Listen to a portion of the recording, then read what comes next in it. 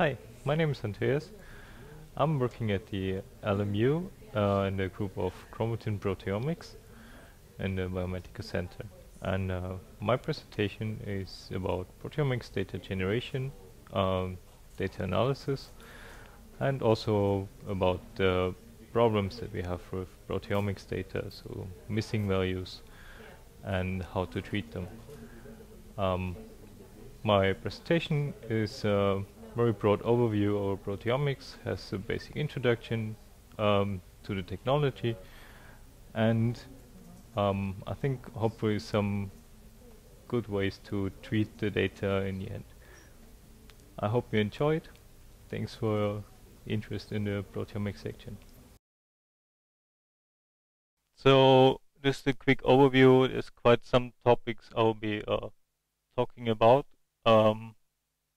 Especially in the beginning about the sample preparation and data generation, but also then the searching of data, normalization, and missing values that we have. What do we see as proteome? So proteome is basically everything that is consistent of a longer chain of amino acids in the cell, and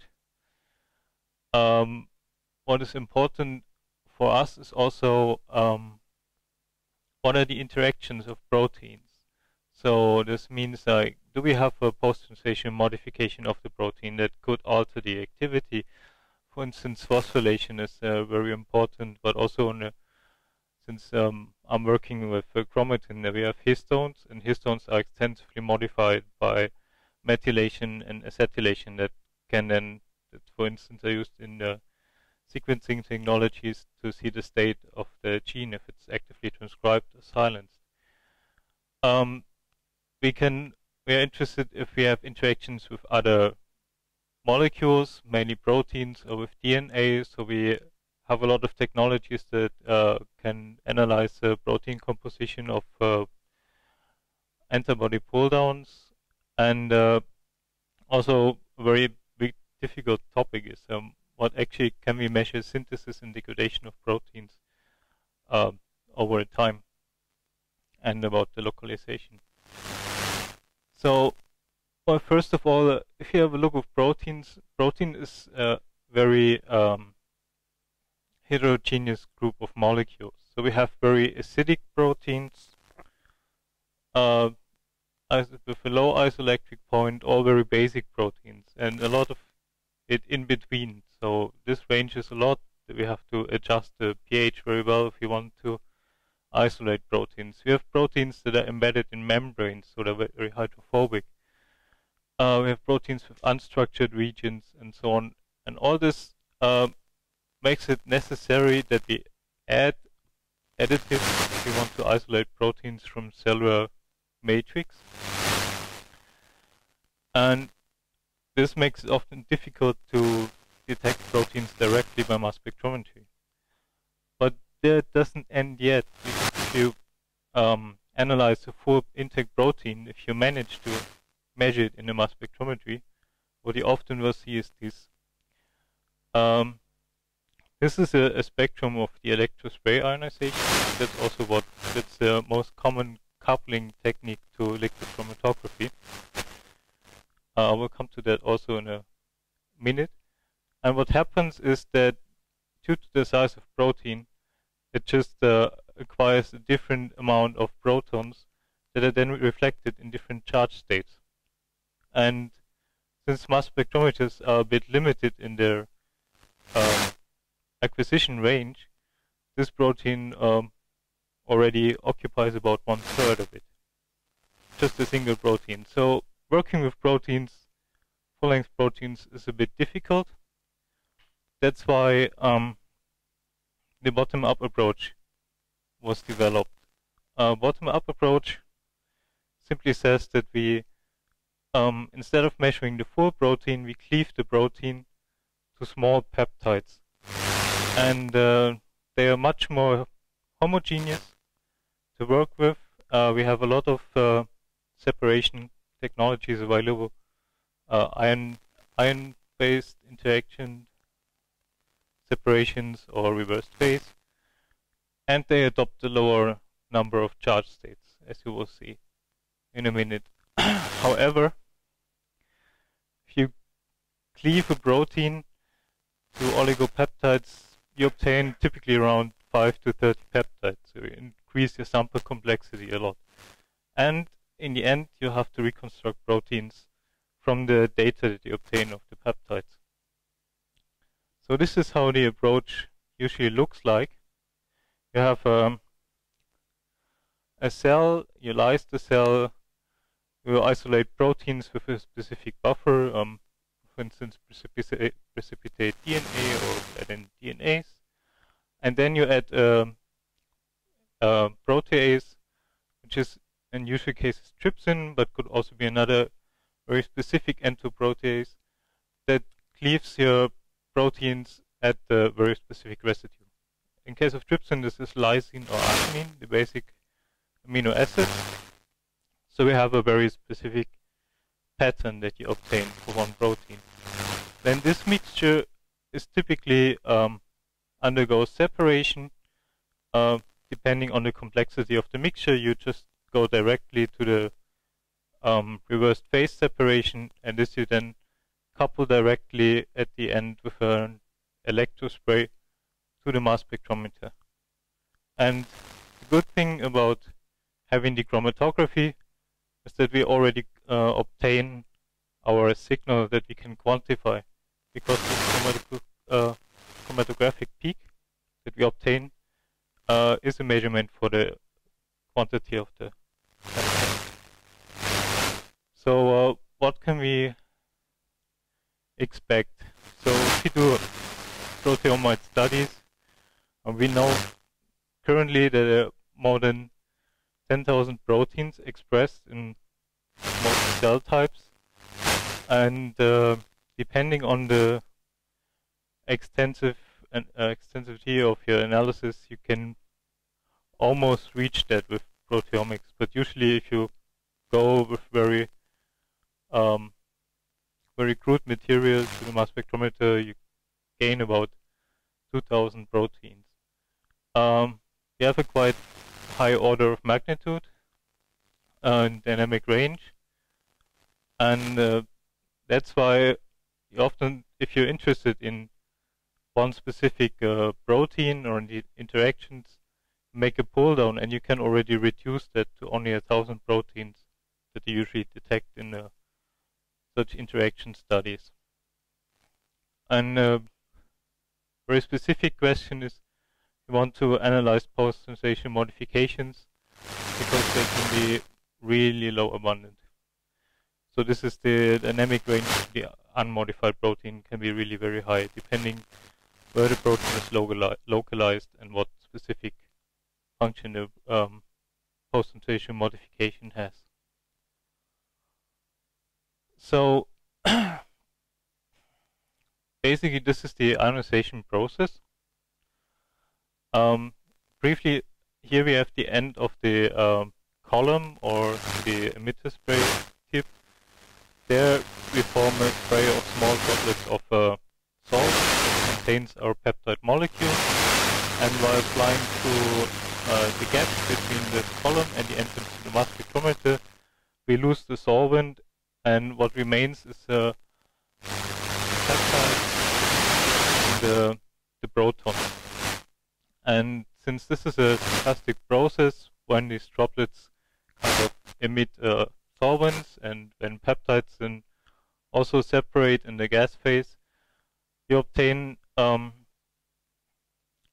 different number of charge states depending very much on the size of the peptide that you have. So you also have to keep this in mind to later analyze the data, that your peptides might be present in different charge states. And this is the typical look of the data. So here we have the tick that runs introduced, ion chromatogram, meaning that it's the sum of the intensities of all ions at the time. And here you have a depiction of the duty cycle of the mass spectrometer, for instance, for this time point, the duty cycle. the same over the whole time. So at first we acquire a full mass spectrum at the elution time, and then this will give us an overview of all the peptides that are present at this mixture.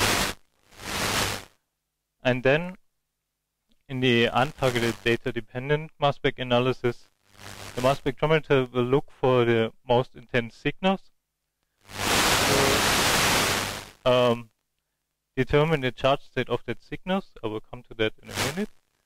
And then, if the signal is suitable, we'll perform a fragmentation analysis and acquire a fragment mass spectrum of this specific peptide, because in this fragmentation or MS2 spectrum, it specifically isolates this signal or the peptide underlying on the signal, and then applies some energy, and the peptide will fall into pieces that can be detected as ions here.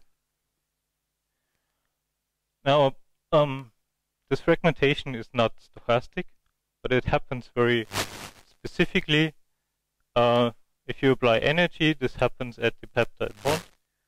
If you apply a different kind of fragmentation, this can also happen next to the peptide bond. But this is the usual case that we have. It's called collisional induced dissociation. So we can fragment every time between amino acids, and this will give us specific signals that we then can reanalyze, connect that mass with a specific fragment of this peptide.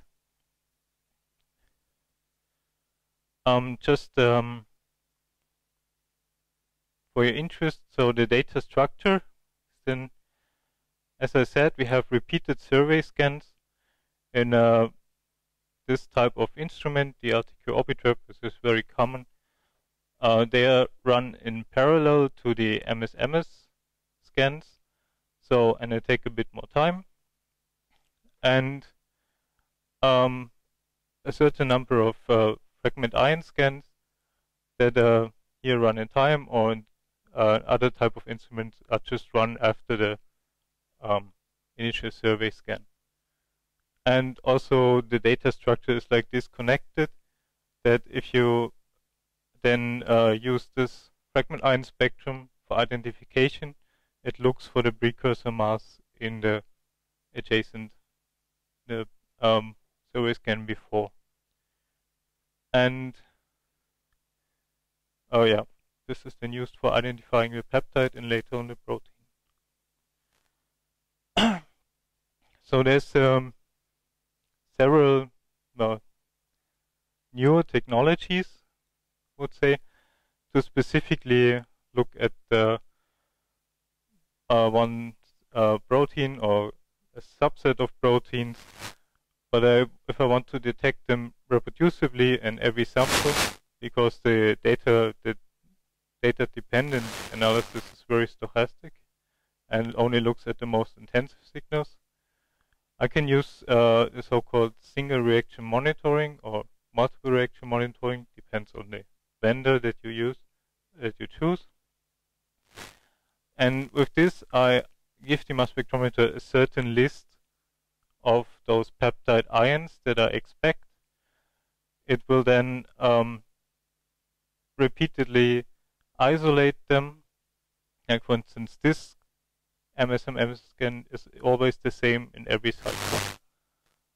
We'll fragment them, and then we'll look for and we'll acquire the fragment. So basically what I get is I observe the fragment intensity over the whole retention time, and not just at a single point when the mass spectrometer decided this peak is high enough to acquire a fragment spectrum. However, this is a bit limited in the number of analytes, but provides a very good quality of data. And another type that was established in the recent years is a so-called SWAF technology, or data independent fragmentation. And this is very similar, but instead of telling the instrument to analyze only one single fragment, I tell the instrument to analyze a big area. It can do that, and then later on I can compare that to a spectral library that I have before, and can also extract especially these quantitative signals. However, for such samples we still have quite a lot of need to improve data analysis, but that's ongoing. And so the idea is, well, so this is done over the whole mass range. So basically, those scans fragment not only a single ion, but they fragment like all ions that are within 20 or up to 50 Dalton. So I also get reproducible spectra, and then I can align the peaks in the fragment ion spectra over the time, so I know which peaks belong to which spectrum.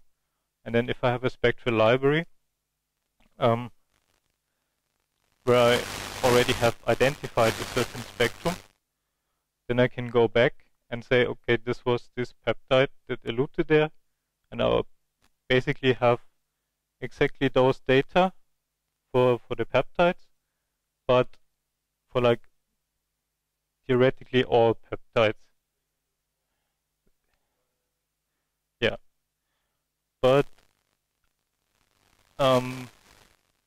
data analysis is there still a bit lagging behind that you get really deep into. So at the moment it is very much comparable with the data dependent approach, but the quantitation values are more reproducible.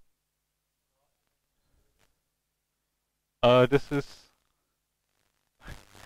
only on newer instruments like QTOF can do that, and QExactive instrument, because they have high resolution. So usually for this you need a high resolution instrument. And then just to mention, post-translation modification introduce also a mass shift of the peptide. It's only shown here for phosphorylation. For instance, on a serine has a certain mass shift, and we can analyze data also for that if a peak occurs at this mass shift, and also the fragment ions have this mass shift, then it's most likely phosphorylation or acetylation and dimethylation. Very different. However, what you could keep in mind for analyzing PTMs, they may alter the cleavage activity of the proteinase. So trypsin will not cleave at this acetyl-lysine residue. So how is data analysis done? The instrument and later on the algorithm identifies this as a peptide signal, and every peptide signal contains of several mass spectrometry separated peaks. They belong to natural isotopes of carbon-13, because in nature we have about 1% carbon-13 abundant, and those peaks then belong to a species that doesn't have carbon-13 as 1, 2, or even 3. And from the distance between the signals, it can calculate the charge state, because the difference between carbon-12 and 13 should ideally be 1. In this case, if this is a distance of 0.5, then the charge state was 2. And the same it can do with fragment ion spectra, because all amino acids have very specific mass difference. So basically what the algorithms do is they select for a specific precursor. I can show this here. So first of all, they extract the raw data from the fragment ion scans and associate it to the precursor. And then they get a protein database, which is just a FASTA file. And they in silico perform the digestion according to the protease I used. So we will do that hands-on session tomorrow a bit without starting the search. There we also can add modifications we want to look at. And then, yeah. So sometimes it does that in the way that it splits the spectrum into small pieces and isolates, and then iteratively searches for the most abundant, most and second abundant, and so on. And sometimes it checks the whole spectrum. And then in silico, it generates also the fragment spectra of a list of precursors that would fit into a certain mass accuracy around the precursor chart MOVC that we have. And then it compares this theoretical spectrum to the data of the practical spectrum and creates basically a p-value, how good or how well the spectrum fits to the theoretical spectrum. And then it ranks this peptides, and then you can apply a cutoff and say until this data are belief, and the rest is probably wrong. So how is this done? So at the moment, I think we're around 100, around 20 different search engines. Here the most common ones. If you want to have a look, there's some more if you want to see. We in the lab use Mascot and mainly MaxQuant, which we will have a look at tomorrow. MaxQuant because it's very often updated. It's freely available, and it's at the moment really the standard machine. And databases you can easily get from either Uniprot, NCBI, or some organism-related websites. Yeah. Before you analyze the, when you analyze your data, so we will have a look at tomorrow. There's something that you can do. So you can look at the peak shape of a single peptide, or also of a standard that you can run in between your samples to guarantee that your chromatography is not affected. For instance, it could be affected that your samples has some impurities or detergents, and then it will be shifted. What you could have a look at is how much of your acquired spectra actually identified. On older instruments, you can get something up to 35% identification. The newer ones are a bit higher. So if your identification rate drops, then you have a problem with your data, or you have a problem with your database search. So you selected the wrong database, or added the wrong modification, wrong protease, whatever. You can have a look at how many data you identify. So on older instruments, like the LTQ Orbitrap that we have, I would say for a highly complex sample, you will reach something about this.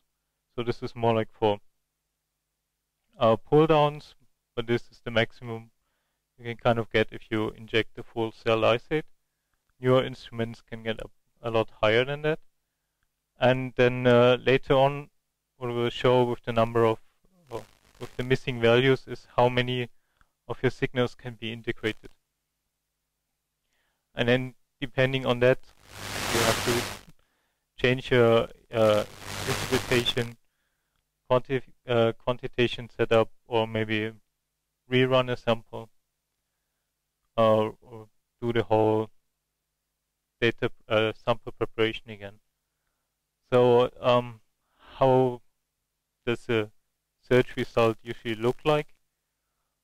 So what you get from, this is from Mascot, the kind of HTML-like result where you see the protein sequence in red highlighted which peptides have been identified, and then a list of peptides. This is a very basic result. And we will work with Maxpon results tomorrow.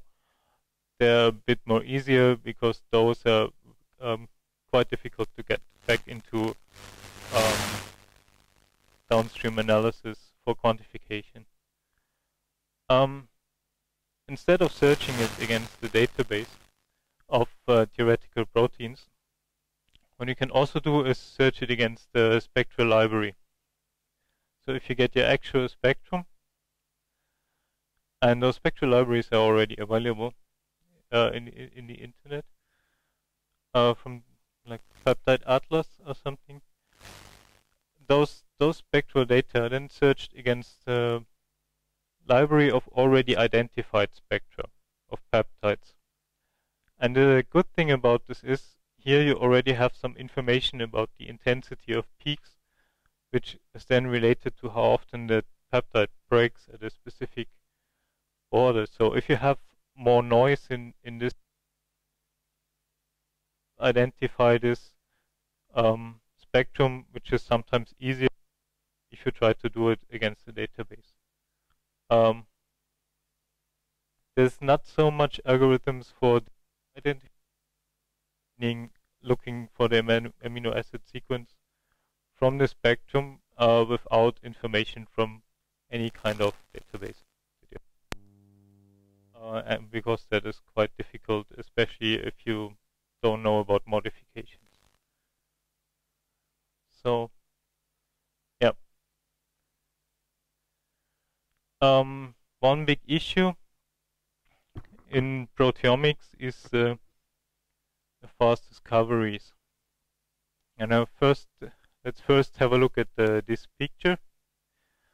So this is from a study from Elias and Gigi in 2007. So they were looking, if you search for proteomic data in a database, then you usually get like this distribution of hits over a quality score. So this X score is a bit different because it's a correlation to the theoretical spectrum, but it still means if you have a high score, then the identification is very good. If you have a low score, the identification is bad. So if you search the same data set, again, completely foreign data, you get this distribution here in red. So this is called peptides that are not a certain a spectrum associated with it. So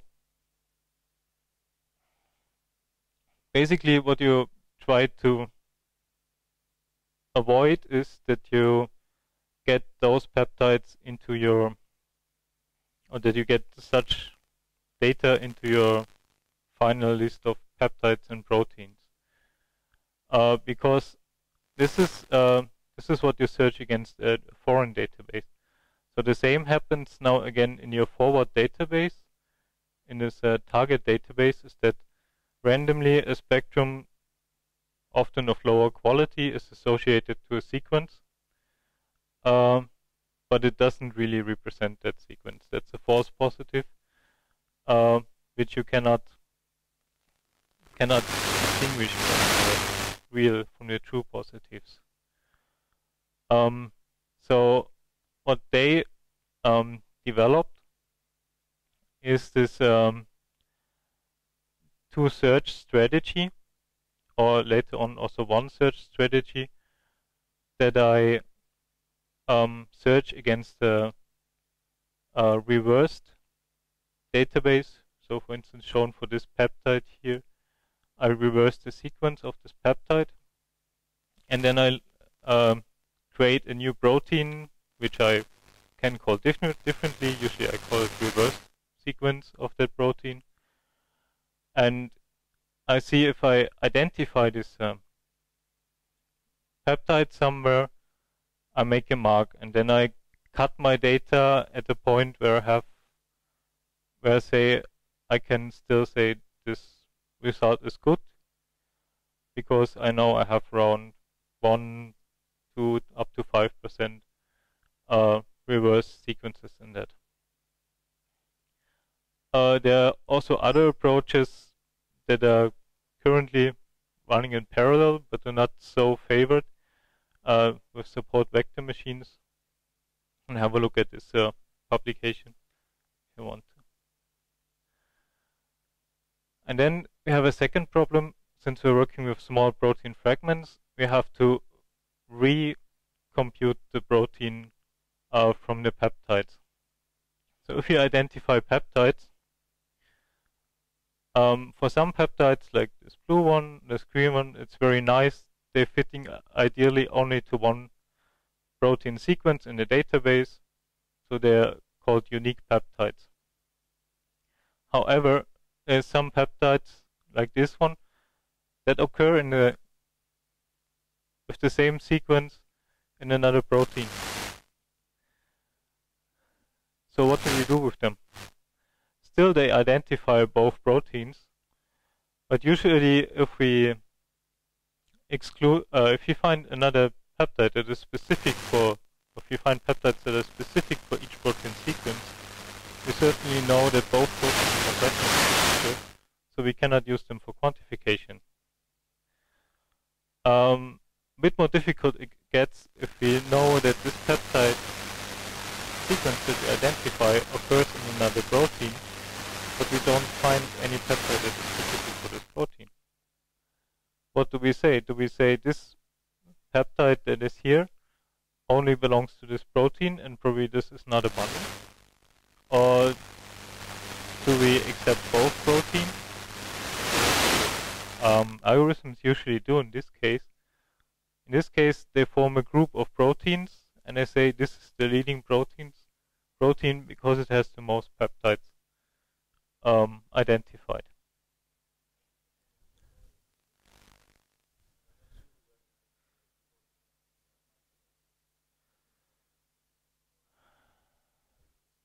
No, you're not sure. This is just the abundance of the sequence. Of course, you can have a look how those proteins are composed. In most cases, or in really a lot of cases, it will be isoforms, the protein, but there might be an issue. Yeah, and then also the next point is if you identify, for instance, a peptide with a post-translational modification, which we know does not have to be 100% present in the protein, do we use such peptides for quantification? Do we accept them or not? So how do we quantify? As I said, we use the retention time intensity profile. Here this is shown for one peptide and the isotopes. And what we quantify is the area under this curve. However, the response of the peptide is not the same for each peptide sequences. So we cannot directly say from the intensity or the area under the curve there's so much peptide in the sample. And it also depends on the matrix effects and ion suppression effects and so on. So to really quantify a protein, we decide to use a relative quantification between samples that have a very similar sample preparation. And there's several methods that we have that we can use. So the easiest one used is counting the number of identified spectra. Has been shown to be quite reliable, but it's very difficult if you want to quantify very small differences. So for instance, if this are our samples or control in our sample, and we have the protein here in red, you can see, present, then probably in the control, this is triggered 4 times, gives 4 different MS identifications.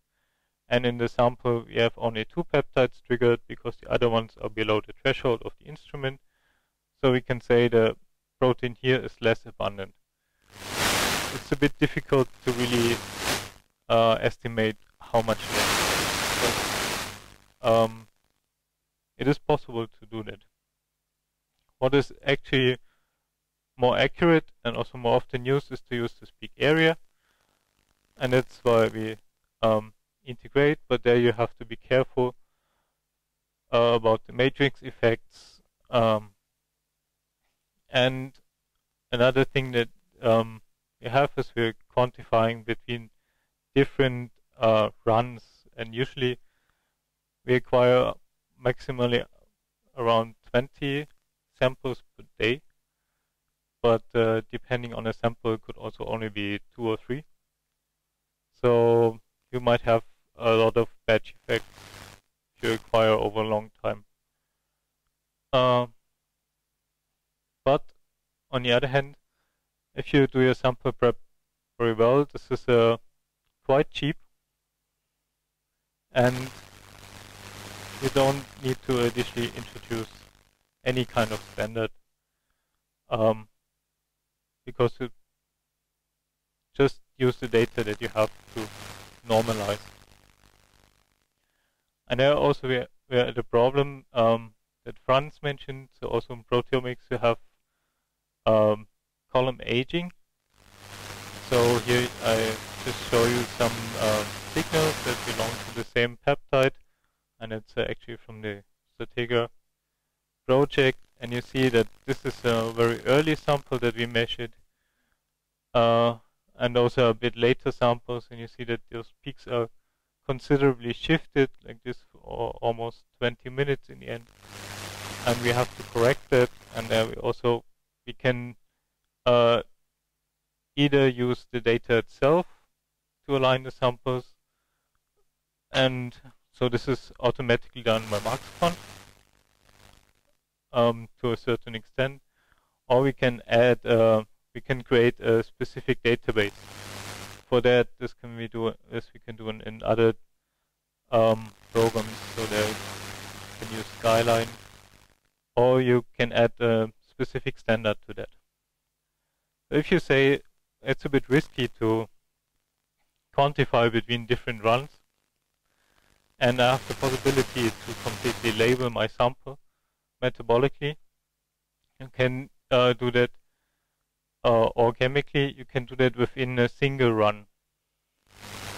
Because the mass spectrometer is separating different masses, you can create a sample that is heavier than the normal sample by a specific introduction of heavy amino acids. They will shift the signal, and I get 2 sets of signals that I can quantify. And then I can also already within the same sample calculate my intensity ratios relative between control and sample. This is a bit different for MS-based quantitation. So there we have again the MRM or SWAF data. They are usually label free, so they work only in between runs. And here you can see just a subset how that looks like.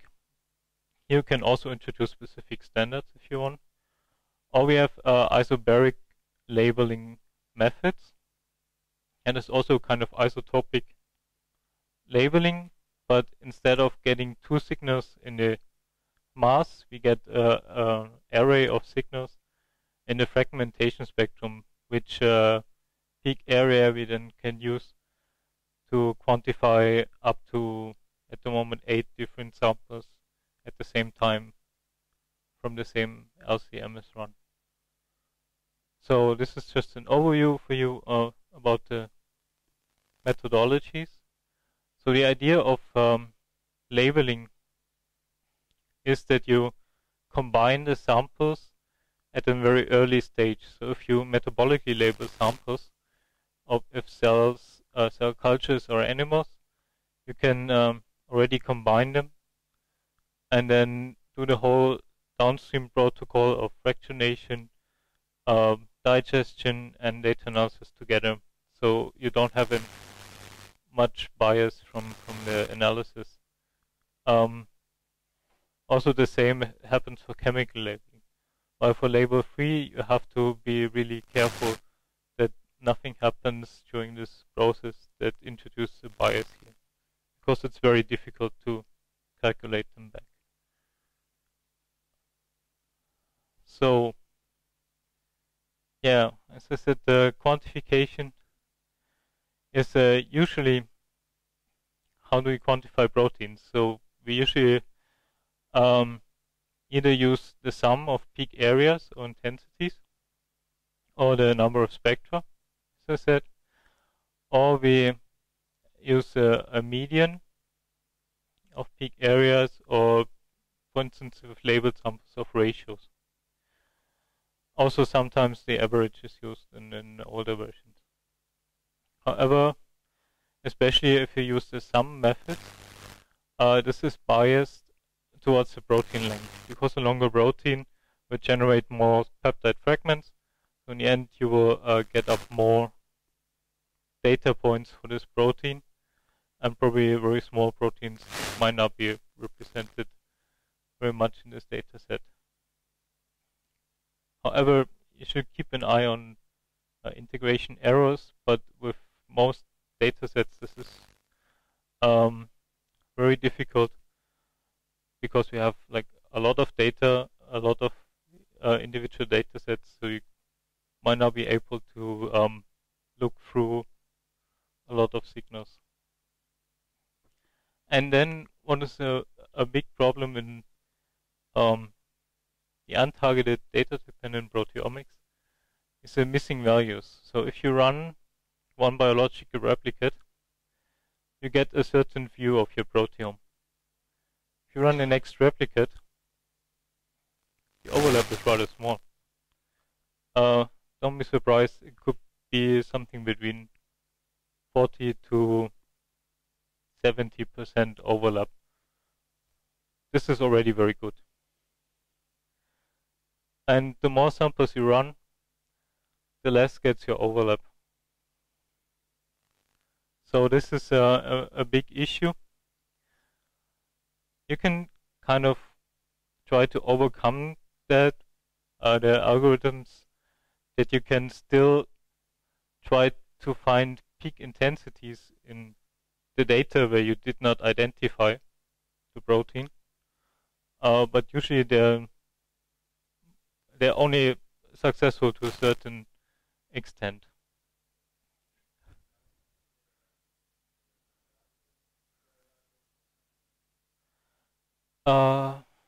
Usually it's lower abundant data that I'm missing, and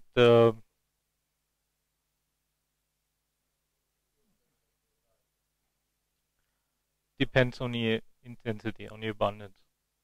So if it's lower abundant, it will be more likely be missing in the next run.